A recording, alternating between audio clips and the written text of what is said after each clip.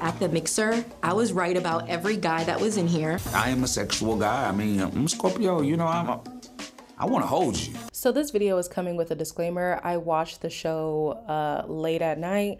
I'm also editing it late at night. I got distracted. I was listening to my wedding playlist. Do y'all ever get in that mood? I was in that mood after watching the episode. So the review is a little bit incoherent because I was staying up late. Child, and I got Facebook up and Candy Crush.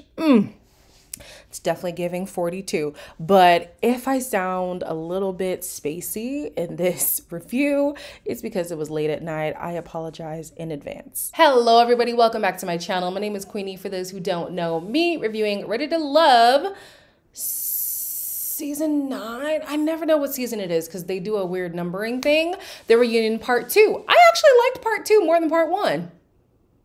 I'm just not here for the shows with the screaming and the yelling and the whatever. Like, I'm so glad Alexis is gone. And to the people, let me just add a little bit of clarification, okay? Because some people in the comments of my last video were like, Love is Blind and Ready to Love are the same. Maybe to you, they're the same. And that's your business. To me, they're not the same for a few reasons. One, production value, it's not the same. Storytelling, not the same. And the depth of conversation, it's just not the same to me. So I didn't stop watching Ready to Love because it didn't have the mess or the drama or the whatever. It's because it just wasn't keeping me. The depth of conversation wasn't enough to keep me engaged in the show. So I stopped reviewing it just because I stopped watching it. But like I said in that clip, if we want to see more Black stories, more Black dating experiences, we should rally around shows like Ready to Love. I think that they could do a better job at storytelling, but I still feel like I still feel as if a show like Ready to Love is important to have. It's unfortunate though that it's on the decline, but it is what it is. Before I get into it, please make sure to like this video, subscribe and hit the bell, and leave a comment down below. As we know, Alexis left, she did not return. Bye, girl. I saw a little clip, well, I saw Chloe reacting to the interview between Little Black Book and Alexis. Alexis is one of those women who thinks that, you know what, go watch the interview and you take away whatever you want to take away. All I'm saying is my opinion of Alexis has not changed. So let's move on. We pick up with Lamar, who admits that he was a bit too much on the show. What do you take from that? I'm a little much. It's aggressive. It's aggressive. I'm an aggressive person. You know, I want to spice it up, you know, and that's who I am. I'm tired of talking about boring things. Well, I mean, first conversations, It's too soon. skinny dipping. I might not get another one. Does it make you feel like I need to maybe change up my approach to this? Maybe tweak it a little bit. Just a little Just a bit? little bit, just a little bit. You know, it just depends on who you're talking to. Because sometimes it works. I agree with him when he says, I was just tired of having the same old conversations. I completely agree. But let's have some couth. Is that so hard? Couth, decorum, you know, I know everybody's grown, so talking about sex shouldn't be taboo, but if we got to see more in-depth conversations, maybe it wouldn't feel so crass that they're talking about sex, but the show likes to lean towards the more messy type conversation. So yeah, Lamar was off-putting for the audience and the women who experienced him. He did admit that it was aggressive and he could change his approach going forward. I did appreciate that. Jonathan is another one who did accept that he could have handled the process a little bit differently. However, there's some things he's not willing to change. What made you so reserved during this process, man? That's when I'm my most vulnerable and my emotions tend to go left and right, up and down. You think if he'd have been open up about his past, he would have went through the journey a little longer? No, you asked, like, you and your baby mama still running the block. I'm like, I don't have a And baby mama. then you should have been like, that's my ex-wife. I've said it with other previous women, but since she already led with that, I'm just gonna let her believe that. Jonathan said he doesn't like opening up because it leaves him vulnerable. If you're looking for love, you gotta be vulnerable. If you're looking for a true love connection, you've got to be vulnerable. You're not ready to love if being vulnerable is something you're not willing to do. You know what I'm saying? So he did admit that he could have been more vulnerable, okay? He also did admit that he handled the Alexis situation wrong when he asked her to sit, well, he didn't even ask her, when he pulled her on his lap and she was clearly uncomfortable about that. He did admit could have handled that differently. However, when it came to the miscommunication between him and Mika thought he had a baby mama when it really was an ex-wife. He was like, well, she already believed that, so I just let her believe that. Why? Why? You potentially could have had a connection with her. I mean, clearly, seeing how the season ended, that likely wouldn't have been the case, but you are sinking your own ship by not wanting to be open, by not wanting to clarify, by not wanting to understand deeper, be introspective. Jonathan is definitely in his own way, and that's unfortunate, but all right, well, he's content with his life, so what are we gonna do? While a handful of the men struggled to open up emotionally, they had no problem at all talking about their sexual desires, more specifically, their fetishes. I have a thing about a lady in heels that just does it for me. You like to suck toes? Depending on what setting we're in. Are you a toe sucker? I do. You know how some women can judge a man by his shoes? Yeah. I judge a woman by her feet. Gets me sauced up. All right. Sauced up, my boy. How do y'all feel about these men that have a foot fetish? Like I said earlier, I don't think it would be as much of an issue if we got to see really deep conversations more often. We do see them here and there. And sometimes even when they do dive deep, it feels like trauma dumping. Sometimes, not all the time, but sometimes. So yeah, I don't see an issue with talking about sex, but the show just shows it so much. So sex is fun. Sex is fun. But there's more to love than sex. Okay, moving on.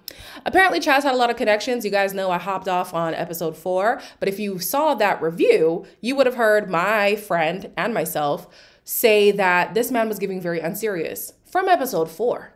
Little did I know, it just got worse. I wanted to give everyone a fair shot and just keep an open mind. No. I wanted to explore each connection. Even if he says he tried his best not to be misleading, I think it began to be very misleading. When I brought you flowers, I brought you 2 dozen. Other women brought them a dozen. I'm not gonna spend a lifetime convincing someone that I care. The petrified flower, how did that make you feel? It was definitely unnecessary. Putting a dead flower in water, that's not dramatic for me. I'm poetic. The thing is, you're a narcissist. If I knew Chaz was gonna get left at the altar, left at the bridge, I would have kept watching. I really would have kept watching. This man thinks he presents so well, but Goofy is as Goofy does. The man is goofy. And you know what's funny? The person who came to his defense was Alonzo. And listen, I do a self-regulation when I see certain people come to my defense, because I'm like, hold on, if they agree with me, something's wrong. If Alonzo was coming to Chaz's defense, I don't know, something might be wrong. But anyways, this man, he said one of the reasons why it didn't really work out with Vanessa is because she didn't accept his dog. And basically, if she doesn't accept his dog, it's just like someone not accepting someone's child. Now, I'm not one of those people who see pets as children. I think pets are pets, okay? So you people in the chat who see your pets as your children, should it have been this deep?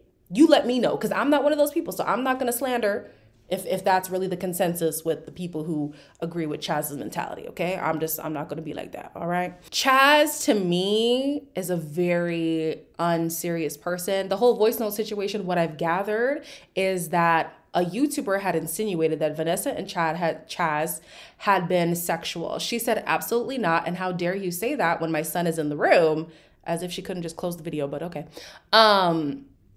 So a voice note from Vanessa to her friend, but from Chad's phone, was leaked to another YouTuber, and it basically confirmed that maybe they didn't have sex, but there was some kind of something going on between them. Just a whole thing. The fact that his phone was hacked and this one voice note was leaked, Chaz, no. Chaz is a waste of time. Apparently there's a woman out there who feels like Chaz is not a waste of time and he is engaged. Look at that. I'm not on the market. There's a date set. To get married. Absolutely. I knew her before, and she wanted me to go through the process, and she was supportive. Did y'all know he was engaged? Anybody know that? Typically, I would be up in arms to say, why do people come on this show knowing that they're not willing to give it a proper try? But because this show doesn't end in actual relationships, there's no engagement, there's no marriage, there's really no stakes when it comes to Ready to Love. It's as if you can date outside of whoever's been given on the show. You know what I'm saying? So I'm just like, whatever. All the best to that woman, because she's in for a long ride when it comes to Chaz. Okay, let's move on. LaRon is in the hot seat. And he talks about how his lifestyle became a hindrance in this process. I wonder when he's going to grow out of it, because this man seems to really want Maya, but Maya doesn't like his lifestyle. Your strongest connection was at the beginning with Koshia. That's not how I would word it, but... You guys still communicate? No. Maya chose to... She chose herself. She dumped me. You know, I went back into the streets and partied up, and then I just messaged her, and I really didn't expect her to answer, and she did. There's a possibility. Yeah. Right? Partying damn near every day when you're in your mid-30s is concerning, if you ask me. I just went to go look up his age. He's 32.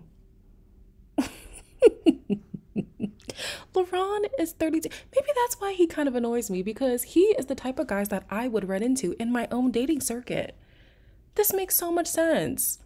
Yeah, the clubbing makes sense too. I mean, to each their own. Where are your priorities? That's what I would be wondering.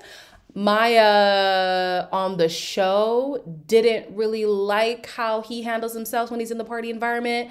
So seeing LaRon basically be the same person, like he has not changed since the show, and now she's considering, is a little bit befuddling to me. I'm confused as to why she's now giving him a chance, but LaRon wants her bad. And it seems like Maya is looking for some changed behavior. So if you want her, change your behavior, okay? Then the men were exposed as being chatty catties. Apparently they had a group chat going on. And I keep saying apparently because I didn't watch the season. I know y'all know this. I know y'all know all of this, but I didn't watch the season. So they had a group chat to conspire together to get certain people out, as if this is some kind of like Big Brother house. I think it kind of messed up the process because it took us away from genuinely get to know each other. Trying to create an alliance, I got confused. Well, that's a lot, Tommy. I said in the group chat, Yes, can you pull do, it up? and I have it. Can you pull it up? Actually, I can. Pull it up. I'm voting a trifling ass off. Because I heard what she was saying about me to my inside connect. I did say that. We all said that. I know you said that. It's right here. I know I said. You was a big liar, I bro. don't care. Hold on a You got sec. a fake chain on. Am I stretching? I probably am. And you guys will let me know. Am I stretching to say that LaRon might be the realest one of the crew? Now, hear me out. Hear me out, okay? Outside of him saying that Koshia and Chaz were dating, they weren't.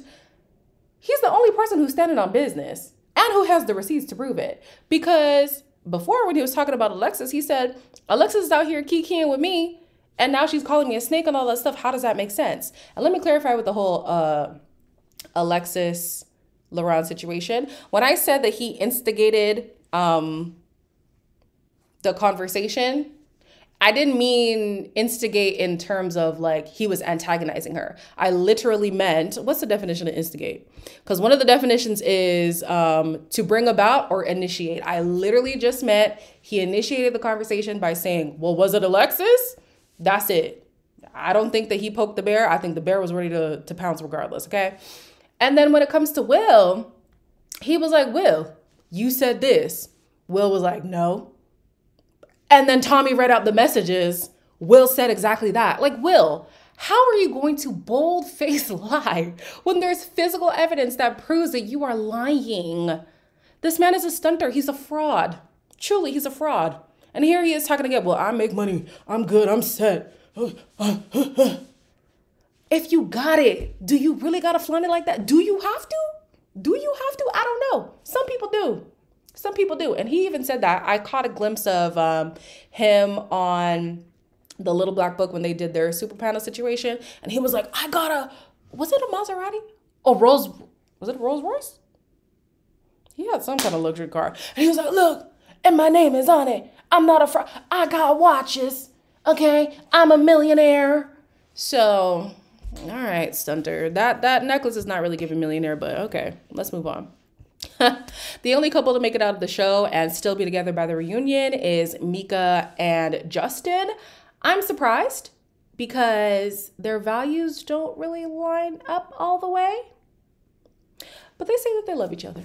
The big obstacle we was talking about was kids. I still don't want any. Still don't want any? I wouldn't want to miss an opportunity with somebody that's special. Like, she got 90% right, and it's one thing that... You're willing to compromise? Yeah, I just feel like the stars align, and I don't want to miss out on something special. I want to ask you guys if you would overlook the kid situation in this relationship if it were you. Mika already has 2 children, and Will said she had her tubes tied. There wasn't a rebuttal on that, so I'm assuming the tubes are tied, right? And Justin initially said, I'm okay with being a stepdad, but that he then said, I'm cool with at least one of my own, right? His justification for still sticking it out with Mika is that when you find a good thing, you don't let it go, even if maybe not everything is in line. So I want to know what you guys think about that. And I'm also wondering, so Mika also connected with Dominique, and Dominique wanted, well, he would have liked to have 10 kids, but the point is he wanted kids as well. So I'm thinking, what is the boundary with this kids thing? Because you say you don't want kids, but then you pursue more kids, but then you pursue men who want children. Anyways, child, let's move on. The episode ends with a final check-in with Glenn. Glenn has no self-awareness, situational awareness. Like, I don't know why Glenn is here. It was very interesting. How so? I thought I had a connection with everyone. All of them? Yeah, I really did. like Chaz. Sound like Chaz. Oh, Lord. You really think you connected with all the women? You think that for real? Okay, all right. The rest of the cast did a little catch up too. Mika and Justin say that they are endgame. They feel like they're going to get married. Will says that he is kicking it with one girl, but also talking to another girl. So still unserious. Okay. Lamar is still on the market. He's looking for the special somebody who gets his vibe. I honestly feel like he'll find it. It's just, she wasn't going to be on Ready to Love. We've never seen a woman who has been so sexually aggressive. Have we? I don't think so. I was going to say Alexis from some seasons ago. The season that had the bald guy, was it AJ? And the Christian couple, the guy with the shark teeth. Oh, this is getting bad. I'm describing people with characteristics now. This is not good. The point is, typically, the men who have the demeanor that Lamar has are not going to find somebody on the show. So I think he'll find his person on the outside, though. William is trying to reconnect with Patrice. Apparently, he owes her a Ferris wheel date. That'll be cute. Vanessa and Dominique have been dating since the show. Even though he left the show, they did not stop dating. So that's interesting. Let me not ask questions. Because then, Vanessa, you made a big stink with the whole Chaz situation, but you already had your situation as well. Okay. And then Laurent says that he really wants a second chance with Maya. Like I said, Maya's looking for some seriousness from him. Or maybe she's not, because why would she even consider Laurent right now? Laurent is not serious. At least it doesn't come across like it. This is the problem of living on a club street. Can y'all hear them? Loud as hell. Thank God I'm moving soon. The point is, maybe Laurent is out there. Who even knows? The point is, Laurent, I think it's time to grow up. And once you do, you might actually secure Maya or somebody like Maya who will fit in with what you say you want, but your lifestyle doesn't yet align with. You know what I'm saying? So, yeah. I liked this episode better than the first one. The first one was very chaotic for me. It was a lot sensory overload, maybe because I wasn't tuned into the show. Definitely not going to review the next season. I know I keep saying this every time, but I mean it. This time I mean it. I hope that Ready to Love has some kind of revamp, because I think that there's hope for the show. There's hope for the structure of, no, there's hope for the synopsis of the show. The structure can be changed, definitely. Maybe on a different network too. I don't know. But I am going to watch Never Ever Met's. Name is horrible, but I love the concept. If y'all haven't seen that, maybe I'll tag I'll link the trailer in the description box. But that's all for me. Like, comment, share, and subscribe, and I'll see you in the next one.